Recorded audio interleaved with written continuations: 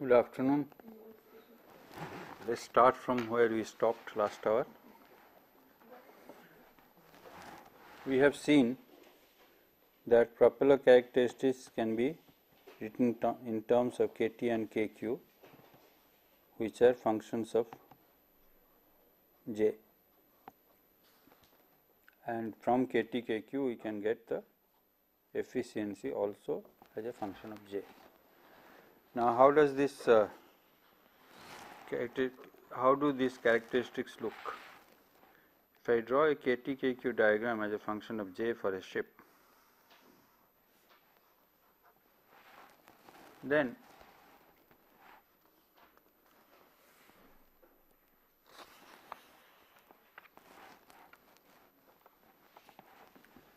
Kt would be highest at J equal to 0 and it will fall to a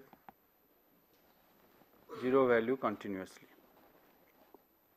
This is J equal to 0 here. And Kq is slightly higher than 1/10 of Kq numerically.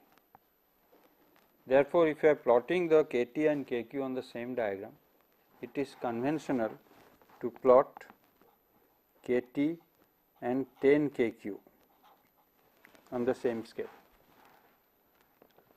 10 times Kq. Then, as I mentioned, Kq is slightly higher than 1/10 of Kt. Therefore, 10 Kq will be slightly higher than Kt, and that curve would look something like this.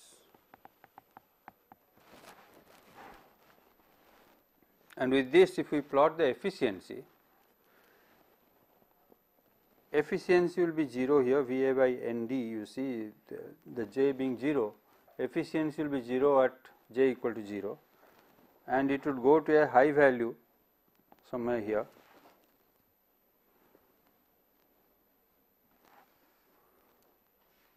Here, come like this and go down like that. That is the efficiency curve. This will be Kt, this will be 10 Kq, and this will be efficiency curve. This curve is very interesting. You see, at J equal to 0, Kt and Kq have some values, have the highest values, but efficiency is 0. What is this condition physically? Physically, this condition represents what is conventionally called the bollard pull condition. That means, if I tie a ship to a bollard at port and run my propeller, then whatever be the speed of propeller, RPM of the propeller, there is no forward speed because the ship is tied. So, Va is 0, therefore, J is 0, and the propeller will develop some thrust which can be measured by the tension in the rope, and it will be consuming some power. So, torque will be there. So, thrust and torque are there which give you Kt and Kq, but there is no forward speed. That is the so called bollard pull condition, or the slip is 100%, right. Here Kt equal to 0, this point is the other interesting point. What is this condition?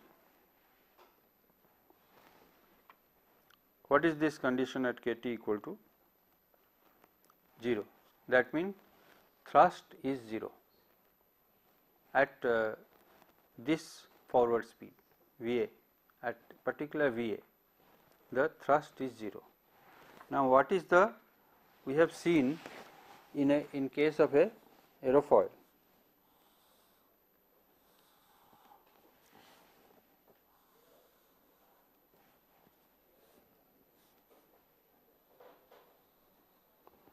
this is the baseline, or sometimes we can represent this as nose tail line if the propeller was So, what is the angle of attack oh, the aerofoil makes with the horizontal? okay. In this case, the angle of attack, no, not with horizontal. We had done this diagram before. This is the radial velocity 2 pi n r.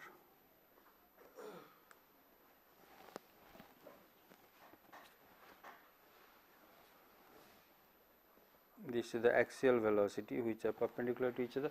Remember, we had seen in the propeller when I had shown you the propeller, that if the propeller is rotating like this, there is a velocity, water velocity in the opposite direction, which is equal to 2 pi n r, rps into radius, 2 pi rps into radius, and plus the propeller is going forward.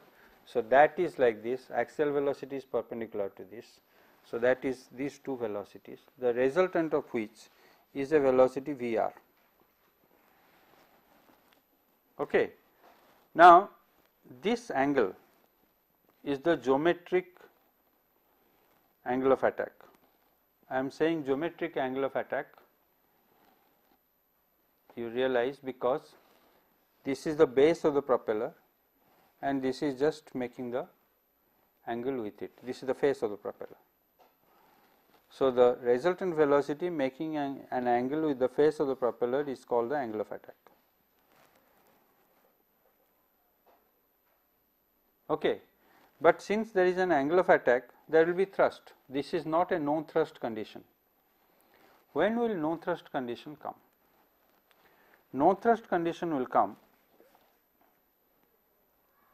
if my propeller blade is like this. Basically, no thrust condition will come when the flow is on the no lift line. There will be no lift. You remember we had discussed about no lift line. That is, if I, by controlling my RPM, suppose I keep moving this VA this side further and further, let us say, by reducing my RPM, or I increase the VA and lift this up, then my angle of attack will reduce, right. I will still keep getting lift even when the flow is exactly along the face line, I will still get lift. There will be a theoretical line, if the flow is along this line, there will be no lift generated. This is called no lift line. This should be the line from which the angle of attack should be measured, because actual lift will be now. So this is called hydrodynamic angle of attack. It is not geometric.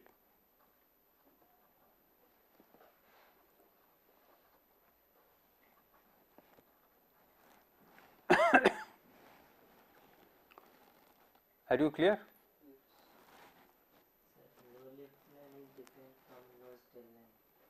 Yes, it is different from nose tail line. It is different. Nose tail line can be something like this. If I have, even otherwise, nose center of the nose is somewhere here. Even if we don't have a camber, the nose tail line is there, which is slightly higher than the pitch line, the face pitch line. Okay. So your geometric angle of attack is normally with respect to face line, but it could also be with respect to nose tail line, which is geometrically known. So the angle measured with respect to a geometrically known line is called the geometric angle of attack, which need not be the no lift line. The geometric nose tail line is not normally the no lift line. The no lift line is slightly above that. So hydrodynamic angle of attack is slightly more than the geometric angle of attack, as shown in this diagram. Understood? Okay. Now suppose this is my no lift line and I have VA and 2 pi nr in this fashion, and the water flows exactly on the no lift line. There will be no lift. there will be no thrust, therefore there will be no thrust. This is strictly not correct, because if I draw the lift in this direction, this is the lift perpendicular to the flow if there was lift, but there will also be a drag. Now this drag will have a small component of thrust in this direction. Thrust is in this direction, in the direction of VA. If it is falling on no lift line, this is 0, there is no lift, this is not there, right, but drag will be there. Drag is a viscous effect. Now this drag will have a small lift component, so you will still get a small lift. So depending on the scale of the model, there could be a change in the line along which there will be no thrust. That is the position when thrust equal to 0, which is very nearly equal to the no lift line. Am I understood? So this is the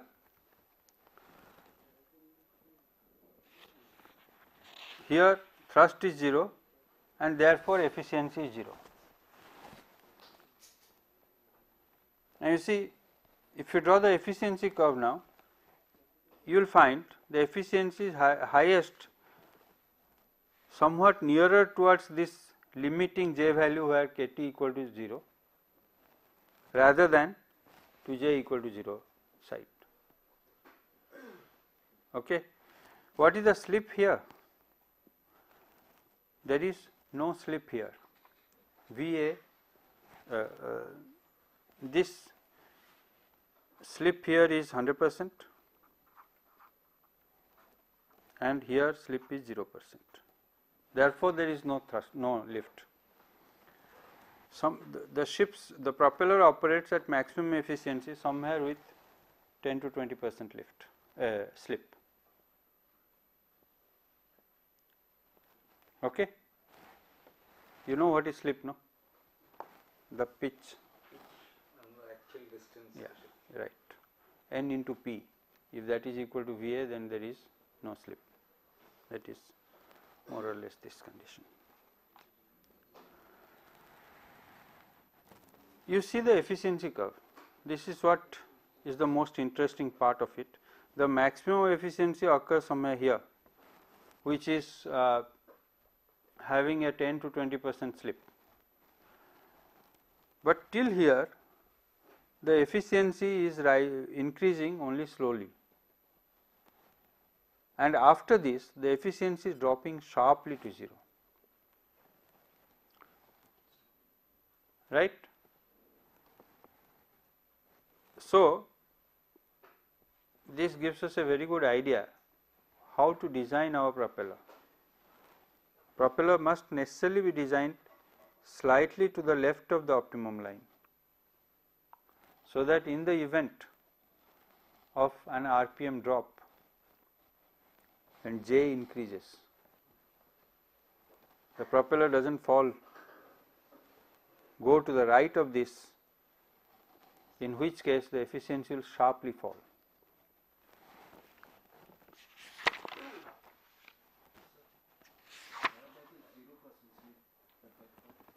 Oh, okay.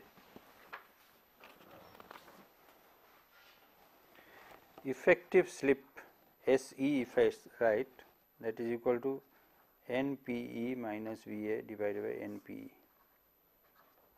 where PE is effective pitch. We have defined effective pitch before. If the pitch keeps varying, then we can define effective pitch.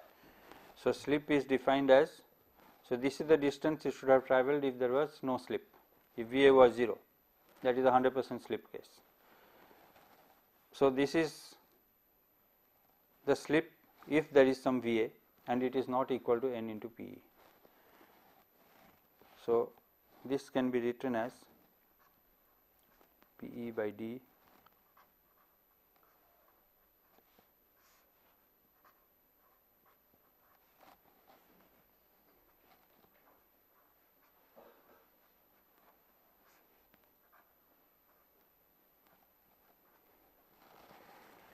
So,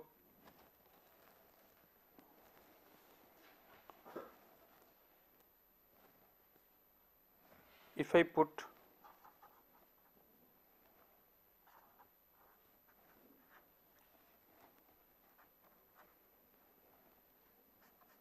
this, then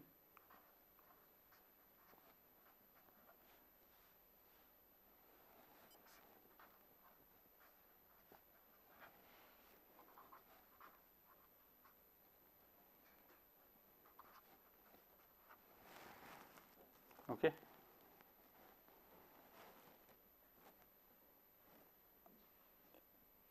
Is that clear? That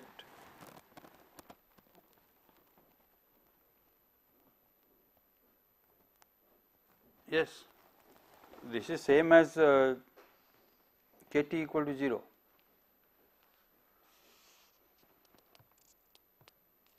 No? No? Yeah. So, that is 0 slip. Now, there is a very interesting observation you can make. Now, the ship is going, the propeller is behind the ship. We are not considering the behind condition, but imagine that the ship is going forward, propeller is rotating. We have got certain open water characteristics of the propeller. Now, we reverse the propeller, right. Ship is still going forward, that is VA is positive, but N has become negative, right. So, how will the propeller behave? Similarly, now you have gone, propeller is rotating reverse, you are started going backwards. Now, VA is negative and N is negative, both are negative. So, you are in another domain, and then after that you reverse the propeller to positive direction. So, VA is negative, N is positive.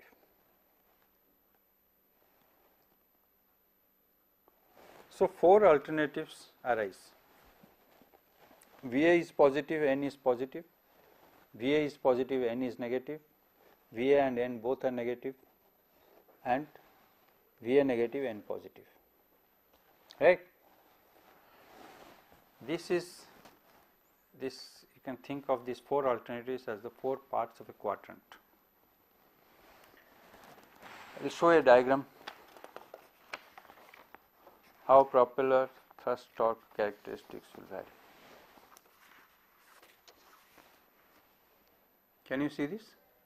Is it visible? Yes? We have here VA positive this side and negative this side. So, therefore, J is negative this side, J is positive, no, J will VA by ND. J may be positive or negative. Let us say V is negative, VA is negative and VA is positive. Similarly, N is positive and N is negative, right. Then KT and KQ, you can see in the VA positive and N positive, VA positive this side and N positive this side. This is the KT KQ diagram, like what I showed you, right. When it is negative, when it is VA negative, no, N negative and VA positive, these are the diagrams, right. And similarly, N negative and VA negative, this quadrant KT KQ, and similarly N positive VA negative, this is the diagram. This is called a 4 quadrant representation of a propeller characteristics. Conventionally, we do not bother about these 3 quadrants. Our propeller mostly operates by this one quadrant, that is VA positive, N positive. But there are cases when you have to know the propeller characteristics when one of these is negative, one or both of them are negative. How do you determine this? How do you determine propeller characteristics as well as this 4 quadrant characteristics of the propeller? We have seen the similarity between model and propeller. So, it is possible for us to do a model test of a propeller in open water. How will such a model be tested? How can we test a model of a propeller in a testing facility when it is in open water? So, the best way would be if I can have a boat where the propeller, instead of being fitted in the aft, it is fitted in the front, well ahead, and my water line is somewhere here. If I have this and the boat moves by means of the towing carriage, as I did the resistance test, I move the boat this way, VA. When the propeller is moving into undisturbed water at a forward speed VA, that means the water coming onto the propeller is VA and I am rotating the propeller, and inside this rotating is being done by a motor which is called a dynamometer, a propulsion dynamometer, which houses the motor as well as thrust and torque measuring sensors, RPM, thrust and torque. So, I can measure RPM, thrust and torque, and I can move the boat at different speeds. I can vary the VA. So, VA N I can vary and correspondingly measure thrust and torque. So, it is possible for me to measure J, KT and KQ. What are the other conditions? We have discussed that geometrical similarity must be maintained and the propeller surface must be adequately prepared to generate turbulent flow. This type of experiment is called a open water experiment, propeller open water experiment.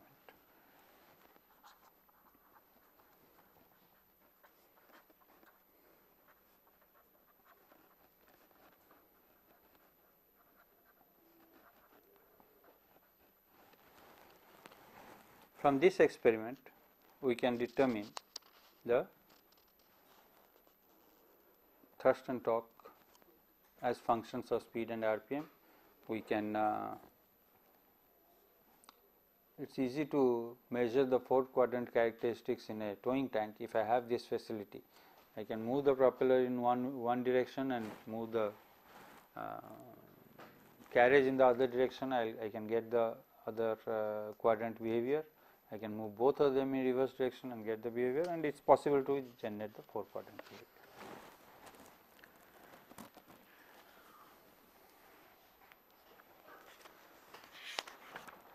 Okay. Now, you see, we have not seen how propellers work. Propeller theory we have not studied yet, but you can imagine that the propellers are very complex hydrodynamic devices. So, one of the ways to get quick data is that if I had a large number of experimental values and if I could fit them into sort of as functions of J and various geometric quantities, then it would be easier for me to calculate the characteristics, open water characteristics of a propeller. Now, how do you get large amount of data and how do you feed them into this thing? So, what has been done over the years is what is called the series, propeller series have been manufactured and tested. That means, some geometric parameters of the propeller have been varied at steps, and the propeller detailed geometry has been extrapolated from these variations, and then they have been tested. And if by testing a few propellers, and if we get that KT, KQ versus J diagrams, it is possible that within these parameters we can extrapolate or interpolate for propellers which fall within this group. That is called series propeller. Do you understand what I am saying? I cannot take a supercavitating propeller, a normal propeller, a trawler propeller, a launch propeller and a bulk carrier propeller and form a series. That is not possible.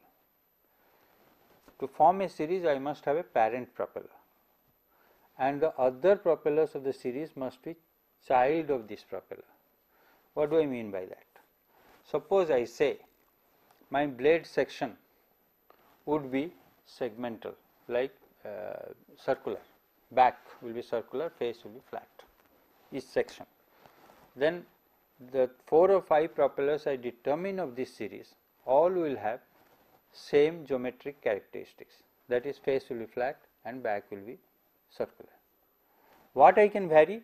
I can vary pitch diameter ratio, I can vary blade area ratio, or I can even vary thickness fraction. I can vary these quantities and generate maybe 10-12 propellers. Now, when I have 10-12 propellers of the pitch varying from one value to another at steps, so that I get 3 propellers of varying pitch, then if I want to design a propeller of these geometric characteristics, but a pitch in between these 3 things, then it is possible for me to interpolate the KT, KQ and J values between these. Am I clear?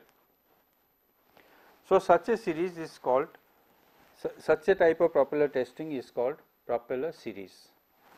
And today we have a number of propeller series. One of them, the one that came out first, is the Gone series. Gone series of propellers were developed and tested at Admiralty Experimental Works AEW UK in 1953 and subsequently published. So, published literature is available for Gone series propellers. They were basically segmental sections, the back segmental, face flat and the outline was elliptical, and the variations that were done were as follows. Z was fixed at 3, that is number of blades were 3, pitch by diameter ratio varied from 0.6 to 2, developed area ratio AD by A0 varied from 0.2 to 1.1, thickness diameter ratio was fixed at 0.06 and boss diameter ratio was fixed at 0.2. So, basically as you can see, Gone series propellers had 2 variations, blade area ratio and pitch diameter ratio, and the sections were all segmental.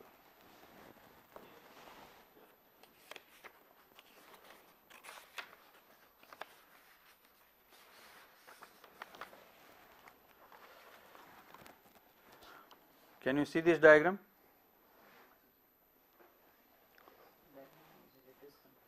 Sorry? Okay. Okay, dimensions you need not bother. Just see this. This is the elliptical section. This is 0.2 boss. Okay, this is the elliptical section, elliptical outline. Starting from here 0.2 blade area ratio to 1.1, and each section was segmental as I have told you. So, this is basically the Gone series. This series has been found useful in designing propellers for trawlers and tugs. Okay. Now, the next important series is the B series. It is called Trust B series or Wageningen B series or NSMB B series. This was developed in the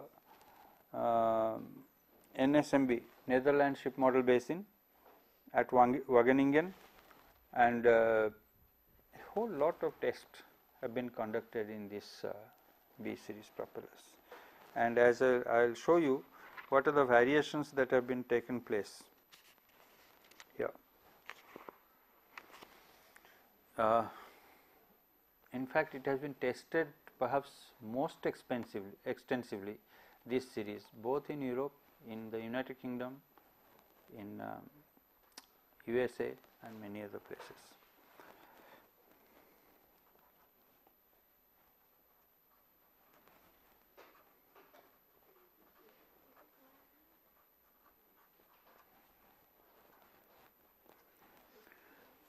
Starts from 2 blades.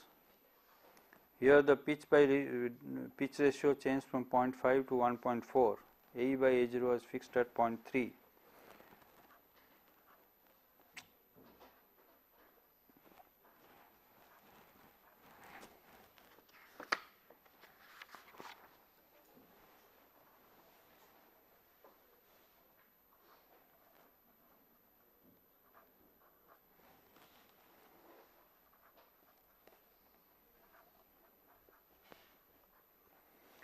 Four blades.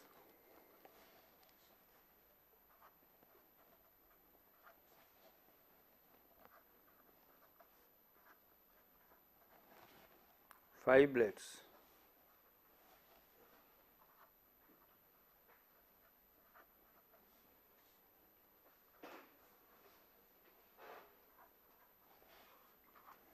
Six blades.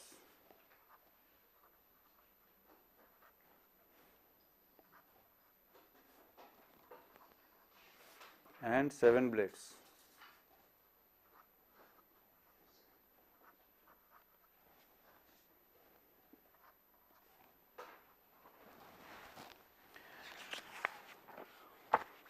Okay.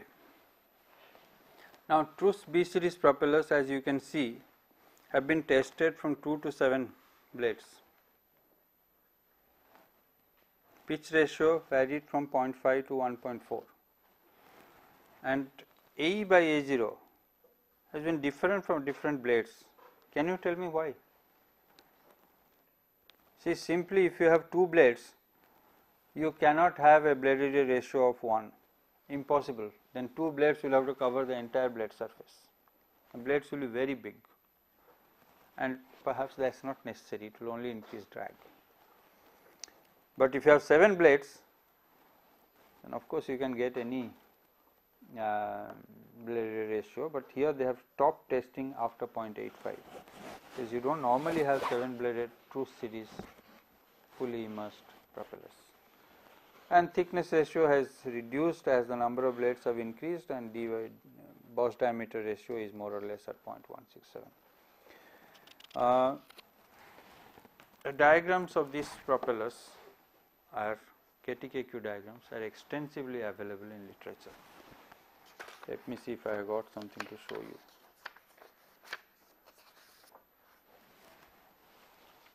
Can you see this? Is it visible? This is the Trust series propeller. What is the characteristics of this propeller? You see the face, it is more like an aerofoil section at the bottom till about 0.6 R. It is like an aerofoil section with slight lift at the forward leading and trailing edge.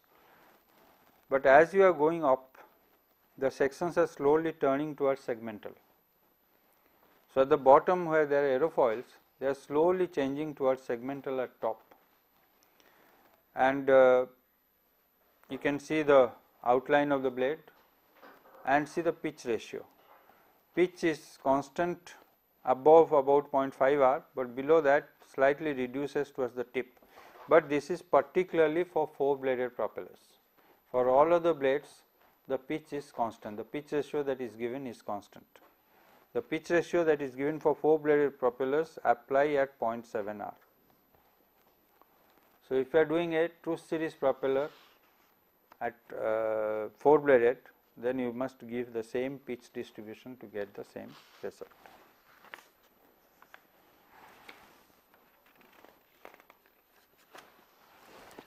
Okay.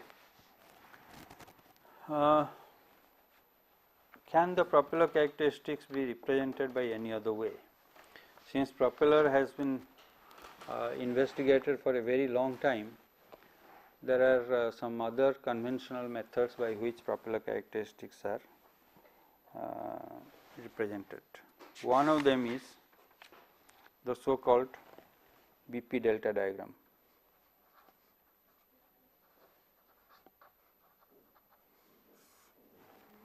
Heard of this? What is BP?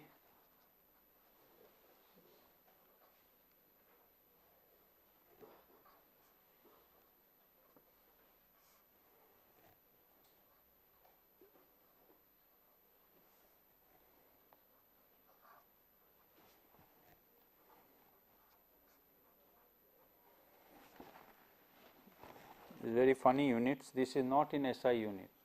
First thing I must tell you, this is not in SI unit. So, these quantities are not dimensionless. D is in feet, N is in RPM, PD is equal to, PD is in BHP, that is British HP, not metric HP. You see, in SI unit we use power in kilowatts, and VA is speed of advance in knots. Okay. So, as you can see, this delta, outwardly looking at delta, you will know that this is inverse of J, but this is dimensioned, this is not dimensionless. This gives you the relationship of torque with speed and RPM, this relationship, that is, you can draw a diagram of delta versus BP, and that will give the relationship of torque with speed and RPM. Similarly, you can have the other diagram with regard to thrust. This is called BU.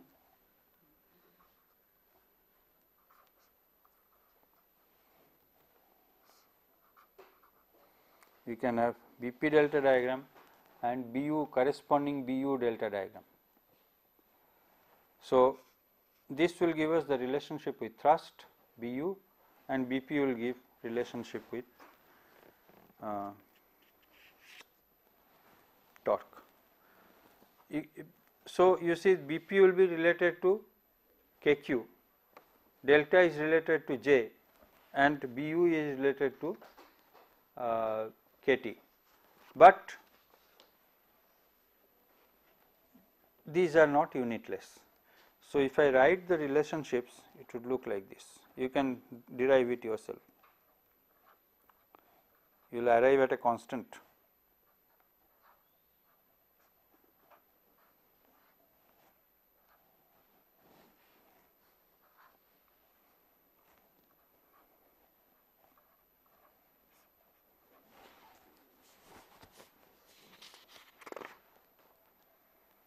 And similarly, you will get BU.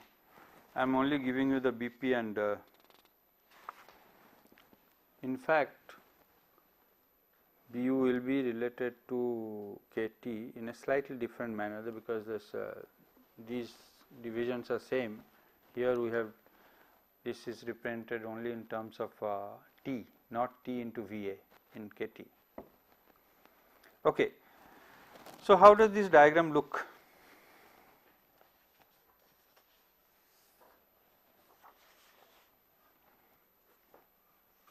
Can you see this? Yeah.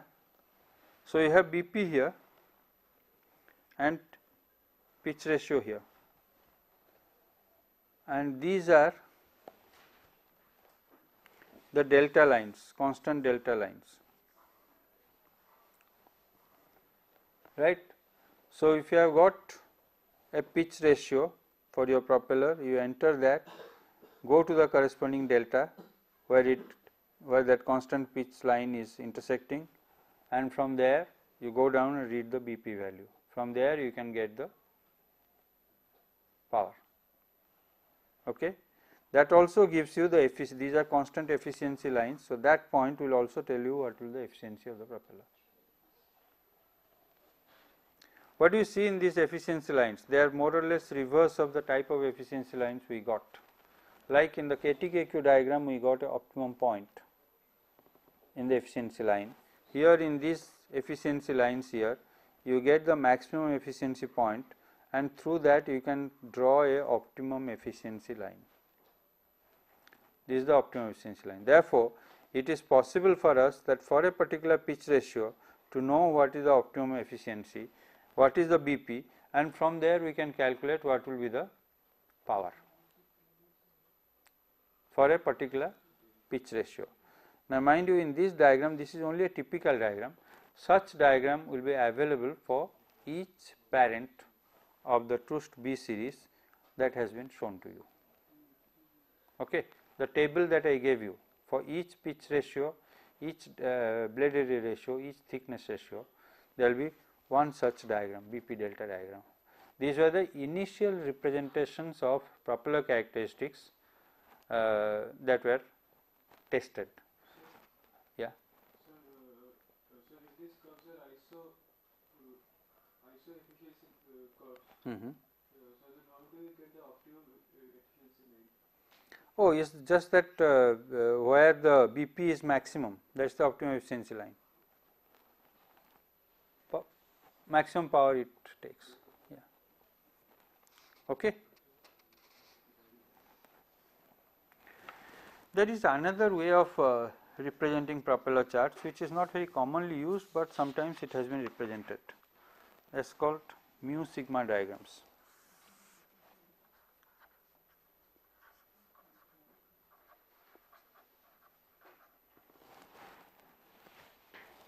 Where this is just a representation, sometimes it is thought convenient, so it is done like that.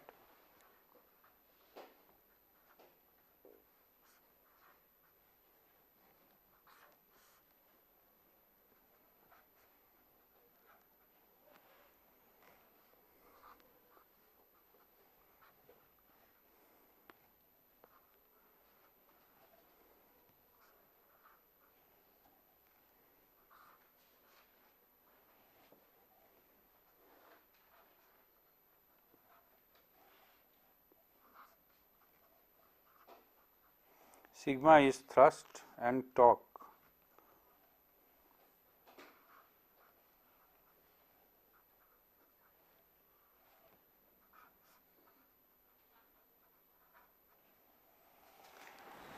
So, sometimes propeller diagram is represented in the mu phi sigma nomenclature, as has been explained here. You may ask me, why is it represented like this? People who use this must have found some use, but it has not been generally accepted as a method of representation. So it should be 1 by kq. Which one? Mu equals to root over, it should be 1 by Yeah. Okay.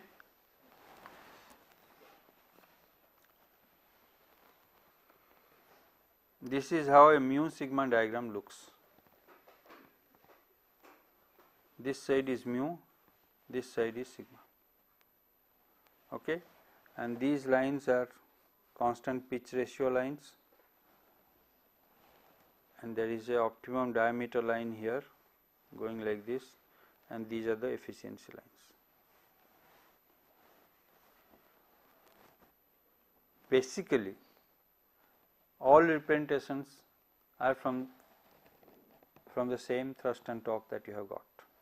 It's only representations you change so that you can use it for your convenience. Today, this representation is no more necessary. With the advent of computers, you can write KT, KQ for a particular propeller as a function of j numerically. You can write a polynomial of j, KT, KQ as polynomial representations of j, and then you can do all your calculations using that polynomial. That is one way. These series diagrams have now been put into regression analysis, and the entire KT, KQJ of B series as well as Gaugn series is now available as functions of J and geometric characteristics such as pitch ratio, blade area ratio, thickness ratio and boss diameter ratio. So, this regression analysis has been done and coefficients are available. So, it is easier to use them rather than the charts. However, having a set of diagrams with you is welcome, because anytime you do some calculations it is easy to check for diagrams rather than only figures. Okay. I have finished what I wanted to say today. Any questions? If not, we will stop. Thank you.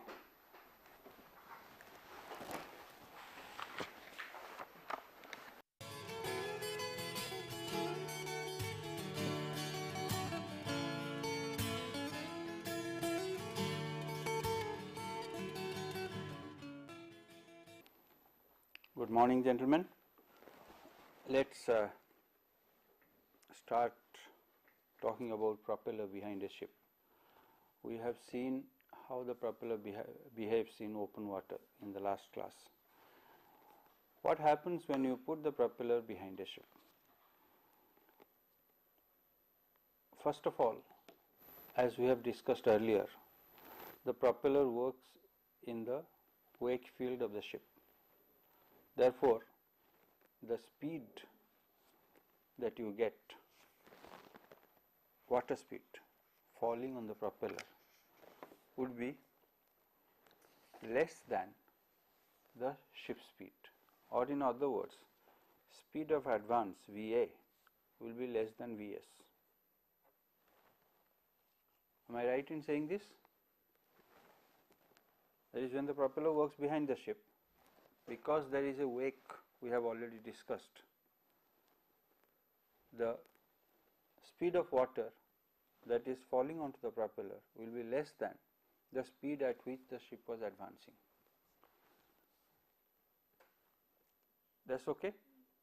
Okay. So, that is one effect that we have, the effect of wake.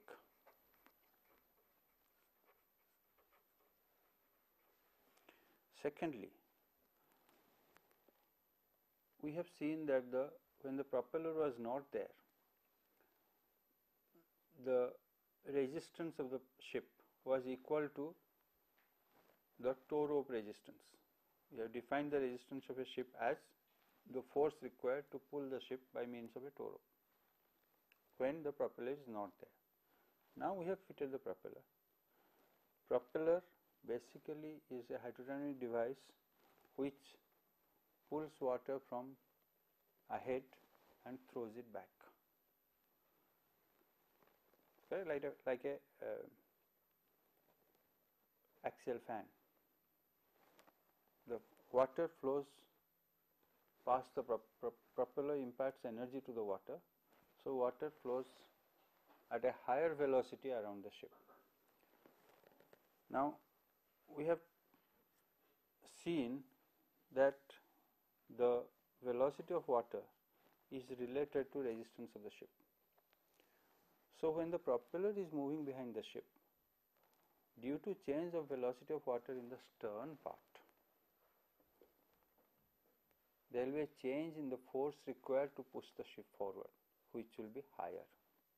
In other words, the thrust that the propeller would give would not be equal to the resistance of the ship, but will have to be higher than the resistance of the ship. Can you understand that? So, T will be greater than R, that is we say thrust effect, thrust resistance effect. Okay, thrust resistance relationship is not equal to, we had said earlier that if I provide a thrust equal to resistance, the ship will move forward. Now, what we find, because of the action of the propeller, since the velocity of water near the stern will be increased, the resistance of the ship with the propeller working would be different from if the propeller was not there. How do you determine what is the quantity wake? We will come back to thrust reduction again. If we can measure the velocity all over the propeller disc, we will have a 3-dimensional velocity field. An axial component will be there, that is along the axis of the propeller in the direction of the ship's axis. Another will be maybe transverse, maybe vertical, that is basically 3-dimensional flow, or in polar coordinates we can say a velocity component in the tangential direction at any point r, tangential, and another radial. Okay. Now, normally these radial and tangential components can be ignored, they are small in comparison to axial wake, axial velocity. So, whenever we are defining wake, normally we tell in terms of axial velocity field only. That does not mean other velocities do not exist. That for convenience we consider axial velocity, which is the major portion of the wake, major percentage of the total velocity field. That means in general you can appreciate that if the ship is moving this way, water velocity also will be parallel in this axis mostly. Okay. So, when we have that, we can if I have the propeller at any circumferential direction, if I measure the velocity at various radii, that is various theta angles, axial velocities, then I can say the average, if V r theta is the velocity of water at any point r and theta, then velocity of the average velocity of water in that circumference, I can write V dash r equal to V r theta d theta divided by 2 pi, from 0 to 2 pi.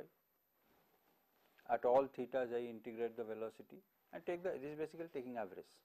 Okay. This is at one radius r. So, the overall wake over the whole propeller disc will be, if I integrate this over r, am I right? So, that can be given as 1 by pi r square minus root square 0 to 2 pi, and this is r b to r.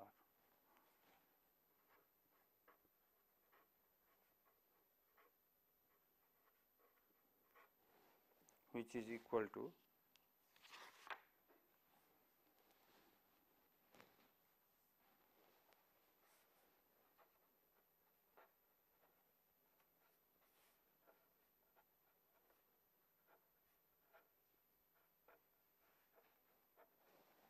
okay.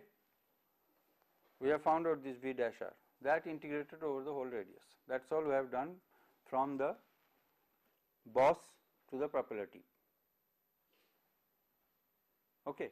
So, this wake, the wake due to this is defined as V by V. This is called nominal wake.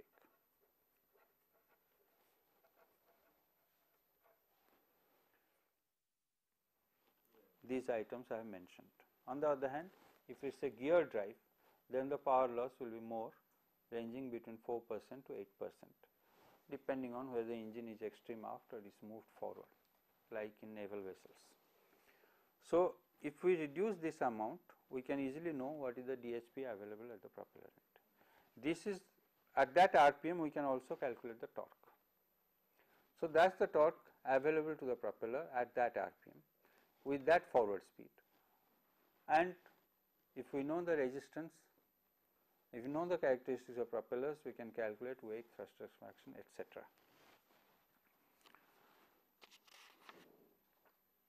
So, we can say DHP or PD is equal to 2 pi n q. Q we are measuring on the shaft, so we can get the DHP. Thrust power, what is thrust power? T into VA, right? And effective power, RT into V, V, yes, it is V, V, S, ship speed. Please recall, we had defined this before. So, now the drop in speed power from PB, that is BHP to DHP, is defined by an efficiency called shafting efficiency.